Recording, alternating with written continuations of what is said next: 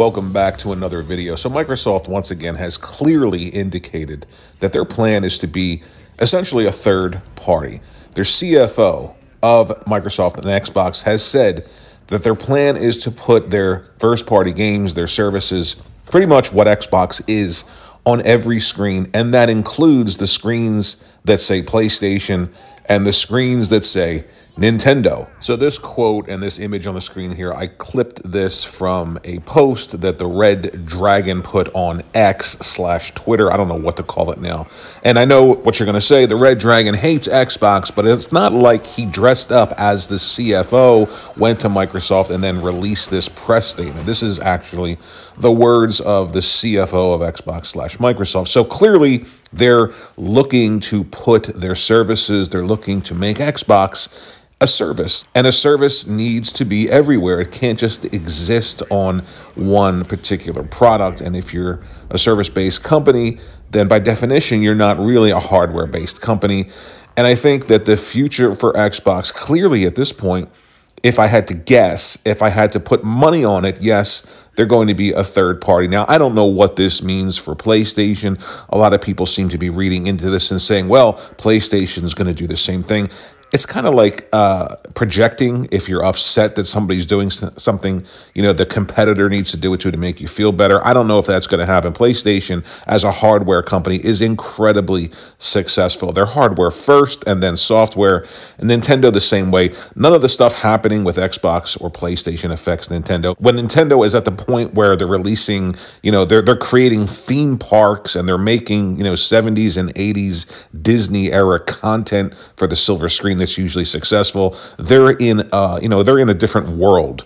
But when it comes to Xbox, I do feel like this is a signal that clearly, if they had a chance tomorrow to get Game Pass, everything that they do on more successful hardware in the console space, they would do it. What does that mean for Xbox as a console? I don't know, but conceivably, why would you buy an Xbox console if you can just get the best of the services on hardware that's more successful, like PlayStation and Nintendo? Now, there are some really, really disturbing things in this article. I'll link it. You can read it, but it's all over X.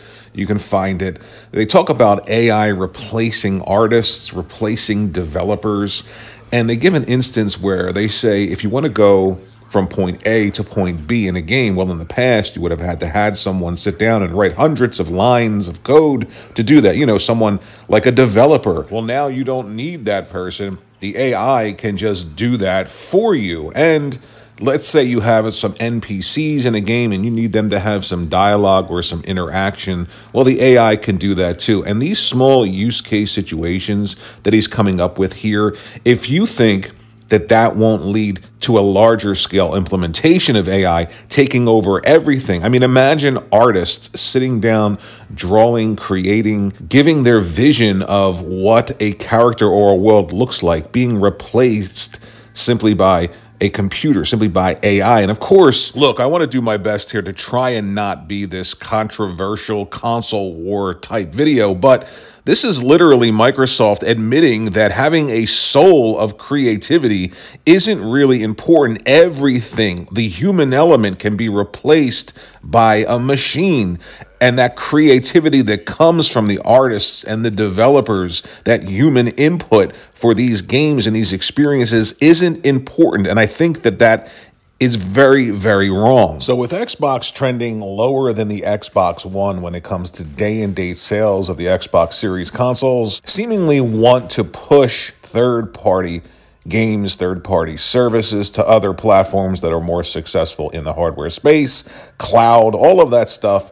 I really feel like Xbox is in the, I don't want to say final days of hardware, but it does feel like they're on track to do what Sega did, only voluntarily. Sega made horrible mistakes that led to them exiting hardware. Microsoft is making very calculated moves to exit hardware, but position themselves as, you know, the top or second best service provider in the video game space. So I'm not sure I agree with that. I will miss an Xbox. I don't know why you would call it Xbox without the box, but it seems like we're there already. especially with the idea that they just don't care about selling the system at all, and it really isn't selling very well outside of, you know, certain areas, and even in those areas it's being outpaced by PlayStation and Nintendo.